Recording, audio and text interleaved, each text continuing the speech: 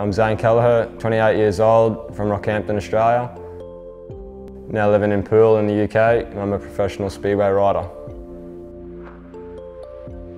I used to race motocross at national level in Australia.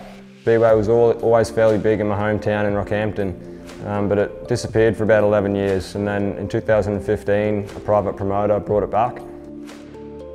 So it was a big step to quit motocross and switch over to Speedway, but in hindsight I haven't looked back. Obviously Speedway is massive here in Europe, so the UK, Denmark, Sweden and Poland are the 4 biggest countries. And I knew if I worked hard in Australia I could get over to the UK and make it a professional career. The thrill of being out in the open and riding and not having any other worry in the world. You know, you can come home from a bad day at work or school or whatever it is and jump on your motorbike and just forget about everything. But for me, jumping onto a Speedway bike was something like nothing else. They're such a unique bike, and the thrill you get when it rips your arms off down the straights, just undescribable. So it's also worth pointing out Speedway bikes have no brakes, so the name of the game is to go as fast as possible. So as a Speedway rider, we're basically self-employed and in charge of the whole running of the show. But it's kind of cool because we get to build our Speedway bikes up to our own spec.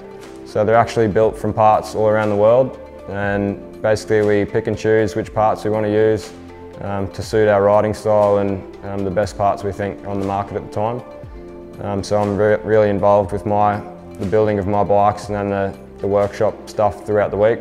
It's a lot of hard work, but it's pretty cool to be in control of every aspect of your racing.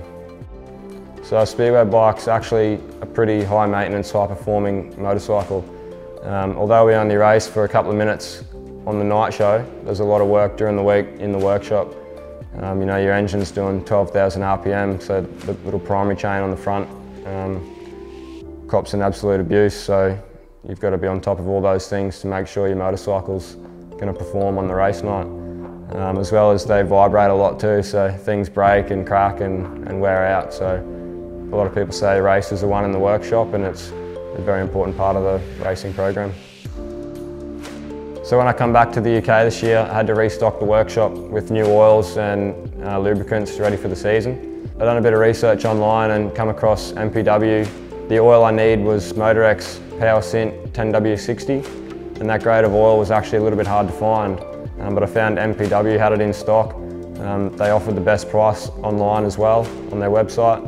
It was next day delivery and it was free shipping as well, so it worked out good for me. I restocked my supplies really quickly and really happy to get the product really quick. You know, there's no other motorsport where the bikes are so raw and so basic, and it basically comes down to the rider and machine and how well they set it up for the track.